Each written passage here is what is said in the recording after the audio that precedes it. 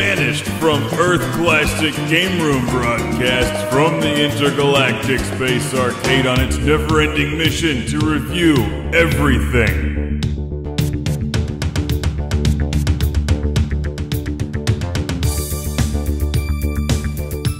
Welcome to a very special Classic Game Room because this is the first CGR review of a game on the Arcadia 2001. It's Escape, which is a delightful combination of Berzerk and Yars Revenge. Enjoy. From 1982, back when 2001 was the future, it's Escape on the Arcadia 2001 from Emerson. I still have an Emerson radio somewhere. They're still around. Sadly, they don't make this anymore, though. Come on, get out of there! Yes! I have escaped. It's the name of the game. There were a lot of game systems released that year in the US, including the ColecoVision and the Vectrex. Sadly, none of them lasted very long commercially at the time, although I would say the Vectrex is doing better now than ever.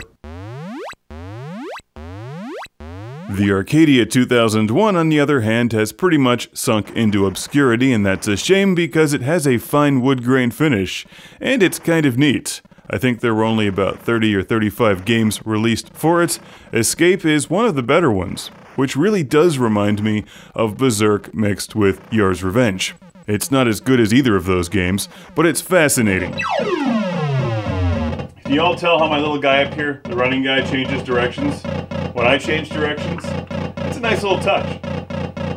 Your objective in the game is to escape. In fact, it's also the title of the game, not to be confused with No Escape on the Atari. And one of the things I love about this is that if you lose the instruction manual, the directions are on the back of the game cartridge. Not only does Escape claim to be fun for all the family and feature great sound and color, but the enemies are simply referred to as they. Or them. Basically, your enemy in Escape is the man. That's right. I'm escaping from this cursed hellhole.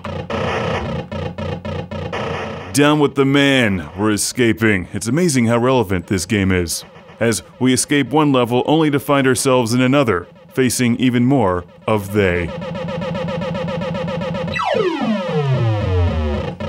You don't fool me with your zigzag pattern. I'm giving you the finger as I run by. Oh. Like so many other old school game systems from back in the day, the Arcadia's weak point is its controller. It's really hard to aim in this game. Yeah! Like Berzerk, if you can kill all the enemies on screen, you get a sweet bonus. If you escape, you score 100 points. You'd think escaping from the man would be worth more points, but do you ever really escape the clutches of the man?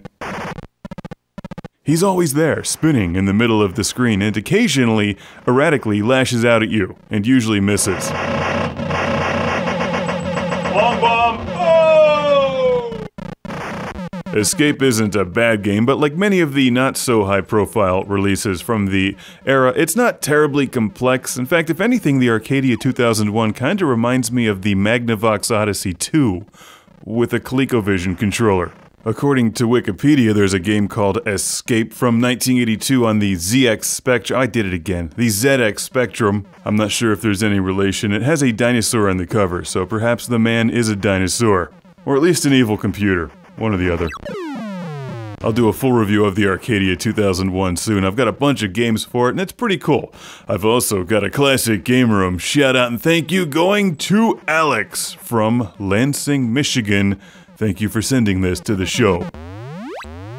And thank you to my friend Chris from Jersey City, New Jersey!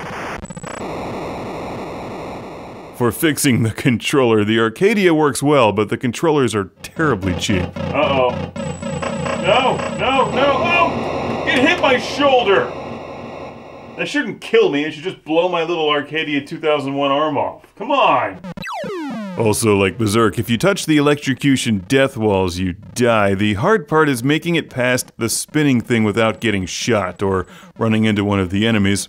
Its aim is awful at long range, but it has a much better chance of hitting you if you're standing right next to it, so time your run appropriately or face the consequences. There is no escape from escape.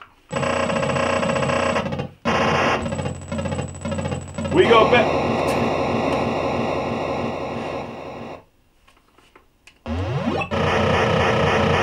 I love the added little touch that your extra guys are doing the running man with you.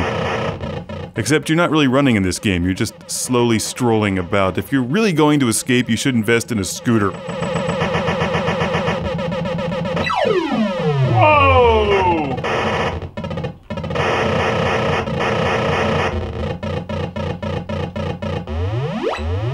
Woo! So thanks again, Alex. Let's get you up there on the map. There you are. There's no escape from escape, except possibly more Vectrex. Ho ho, you tried to shoot my foot, but you missed. If you're gonna buy the game anyway, buy it through ClassicGameRoom.com.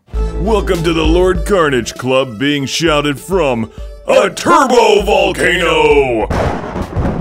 Let's thank these Patreon backers, starting with Jeff Breyer. Jeff Breyer. Derek Langley. Derek Langley. Michael and Ariana Nelson. Michael and Ariana Nelson. Michael Fernandez. Michael Fernandez. Steven Chucknick. Steven Chucknick. Al Stever. Al Stever. Rick DeBarros. Rick DeBarros. Jason Goy. Jason Goy. Sergio Matthias Hergert. Sergio Matthias Hergert. Chip Sankbale. Chip Sankbale. Busy Signal. Busy Signal. Sean Zoltek. Sean Zoltek. Philip Straubenmuller. Philip Straubenmuller. Jack Stavris. Jack Stavris. Ohad Kane. Ohad Kane. Ian Shore. Ian Shore. You sure are awesome. And Tiago Pereira dos Santos Silva dos Santos Silva. Tiago Pereira dos Santos Silva. Dos Santos Silva.